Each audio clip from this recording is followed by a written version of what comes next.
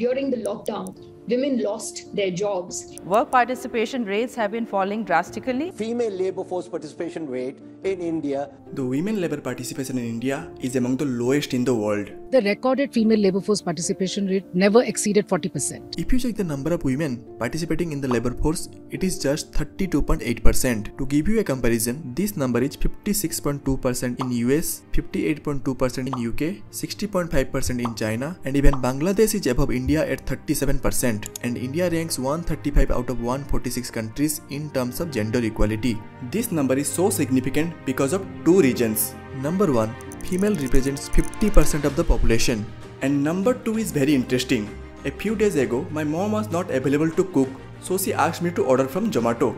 At that moment, it stuck into my mind, if an Indian woman is becoming ill for one day can increase the business of Zomato, then India, which is on its way to become a developed nation, if this 32% increases to 50%, which is almost 12 crores women will be unavailable for the domestic work, then how big this opportunity could be. But when I started searching about it, I was stunned that there was not a single video that focused on the business opportunity. So I decided to do my own research, and while I was researching, I found this is the real gold mine that everybody neglected. To tell you about how big this opportunity is, check this report by World Bank, which shows if female labor participation would be equal to male, then it would contribute 25 trillion to the GDP. I repeat, 25 trillion to the GDP.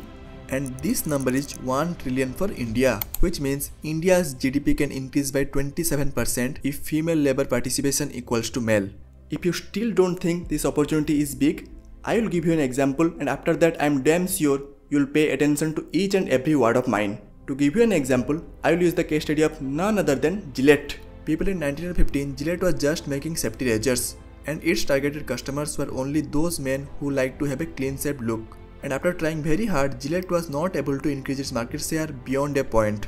This is when Gillette came up with a revolutionary idea that made their market share almost double. Gillette noticed a trend of short-sleeve clothes among women, but those days, female armpit and body hairs are not considered a taboo. And Gillette saw this as an opportunity and started marketing underarms and body hairs as an unsexy and unhygienic fashion statement, and introduced the concept of female razors. And this strategy worked so well, Gillette had almost doubled its market share just because it understood the real opportunity lies not in creating a new product, but rather in creating a new vertical of an already existing popular product. And if you have watched our Lululemon case study, you already know Lululemon has done the same in the female athleisure market. And within 24 years, Lululemon is able to beat 75 years old Puma and Adidas just because they understood this simple concept. So I have divided this video into 3 parts. First, we will understand why labor is important with reference to the theory of Adam Smith. Second, I will explain why I am so bullish regarding women empowerment, particularly in India. And lastly, I will explain the market opportunities. If you are interested only in the business opportunities, you can skip to this timestamp. And for those who want to understand the economics behind it, please stay with me. To explain you about the importance of labor, Adam Smith in his revolutionary book The Wealth of Nations described labor, not money, not gold, not silver, but labor as the ultimate source of wealth. He described how the division of labor is a key factor behind modernization. By giving an example of a pin factory, he noticed that a pin factory where one labor is responsible for completing the entire process from drawing the wires to putting the head is manufacturing less number of pins than a factory where each labor is specialized in one kind of activity is producing more pins with the exact same number of employees. This is the power of division of labor. And when there is a division of labor, 3 things happens. The productivity of the whole system increases, the skill of the person increases, and most importantly, it helps the person to make better judgment. This is the reason why we see more innovation in smartphones within 10 years than a door in the entire 1000 years. So next time, if someone asks you which technology has the highest chance of getting innovated, your answer should be which involves more division of labor. And if you see the economic output of a woman who is not participating in the labor force is equivalent to a pin factory without division of labor.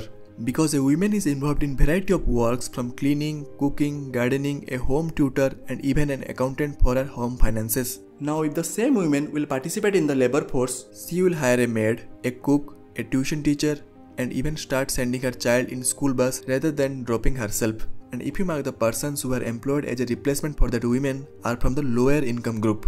So when a woman is participating in the labor force, she is not just supporting her own family. अगर एक महिला शिक्षित होती है तो पूरा परिवार शिक्षित हो जाता है, ये बात सही है, लेकिन but also giving employment to the lower section of the society. And this graph published by World Bank also shows a strong correlation between women labor participation and GDP per capita of a country. But if you observe, there is only one exception. Those are these African nations that have high women participation but low GDP per capita. To understand why there is a negative correlation, let's take the example of Ramesh and his family, who live in a small rural town. Both husband and wife do day labor and both earn 10,000 rupees per month. So here in this case, the number of women participating in the labor force is 1. And after few years, when the economy starts developing, Ramesh gets a job of 15,000 rupees in the nearby factory. So now, as Ramesh is making equal to what both were earning in day labor, so Ramesh's wife decided to opt out of labor force and focus on the education of her daughter. And as now Ramesh has a stable job, so her daughter can now continue her higher studies, so that when she would graduate, she can get an even better job. So if you see this whole scenario, the female labor participation is 1 when the economy was underdeveloped, it became 0 when the economy was developing, then it again became 1 when it headed towards a developed economy. And combining thousands of families like Ramesh, it forms a U-shaped relationship. This is the exact reason why few underdeveloped African nations have higher female labor participation, because female labor participation is not a linear line with education. Rather, it is high when education is low and it decreases with increase in GDP, as now women spends more time in education, then it again increases.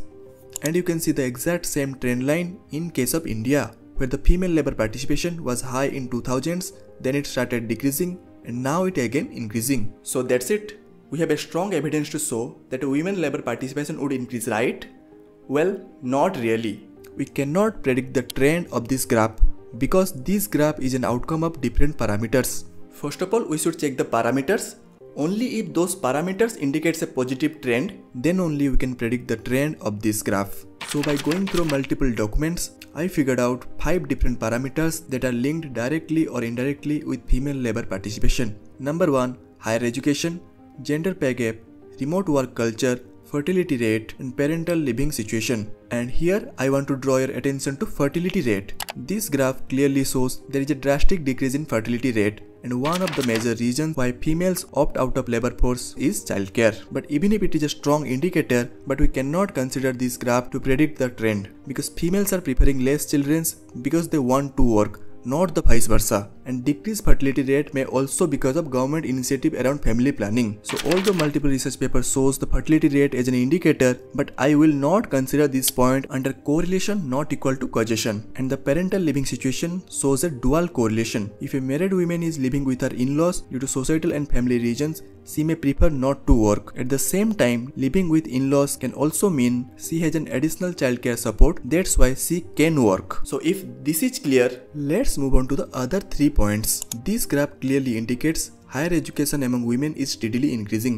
Education अपने साथ लेकर के आती है employment और entrepreneurship. So this is tick number 1, and this Hindu article shows the hourly wage gap has decreased from 34% to 24%. This is again tick number 2. And after COVID, we all know remote work culture has increased. It might not be the same as during lockdown, but still, if not completely remote, a hybrid system is gaining popularity in India. And lastly, I want to draw your attention to what government is doing to empower women. मैंने देश की 2 करोड़ बहनों को लखपति बनाने की guarantee the. The Indian Parliament passed the Women's Reservation Bill. Beti Bachao Beti Padhao अभियान के माध्यम से Prime Minister pointed out today as the national Beti Bachao Beti Padhao campaign. So as all the parameters shows a positive indication, hence we can say this graph also shows a positive trend. This is the reason why I am so bullish on India, because India currently has reached the saturation point and the stage is all set to get into this point. And when it will reach this point, 12 crores women won't be available for the domestic work, hence the gap generated from it will create massive business opportunities. And this takes me to the final part, that is the business opportunities. And I have not included the obvious things like lipsticks or high heels. Everybody knows it. So I have classified it into 3 categories: education, security, and replacement. And lastly, I have mentioned what should be your approach to become a soul seller in this gold rush. Now let's discuss about education.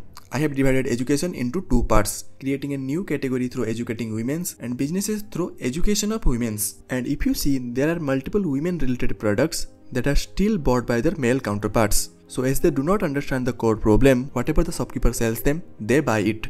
So when women will start earning, they would prefer to buy those things by themselves. Thus, it will give an opportunity to create a new category of existing products and then educate women about the products. One such example is this product called periods underwear, which is more comfortable, more durable, more affordable and more eco-friendly than a traditional pads. So instead of trying to compete with giants like Johnson & Johnson or Mankind, you can focus on building a hybrid version of their best-selling products and create awareness through female influencer marketing. Another example I found is a smart tampon, which can provide details on menstrual health and even detect cancer. If you know about the Hoop Band, which is generating 118 millions as a subscription-based fitness tracker, the same model can be implemented with smart tampons. But whichever the product is, the framework remains the same. As women are now a direct consumer, build an upgraded version of existing products and then educate the women about the product. For the second part, I want to draw your attention to the data that suggests 60% of women want to re-enter the workforce after a career gap due to childcare. And you realize it or not, this is a big opportunity, especially in this fast changing world, because the skills you have now won't be relevant 2 years ahead. And data also shows that women who enter the workforce after a career break are often paid less. And it is a great opportunity for edtech startups to provide mentorship and training dedicatedly to women who wants to make a comeback after a career break. Now come to the security. And again, I have divided security into two parts, physical security and financial security. To talk about financial security, multiple research has shown women are less risk taker than men. According to this UN report, there are 13 million households in India headed by a single mother. And this is again a big opportunity for the finance and insurance sector, as women mostly prefer to invest safely. Only 1 in 10 women globally feel that they understand investment. So by providing tailor-made life and health insurance, solving the specific needs of women, you can generate more profit, and this can even go up to providing retirement plans and saving plans for the higher education of their children.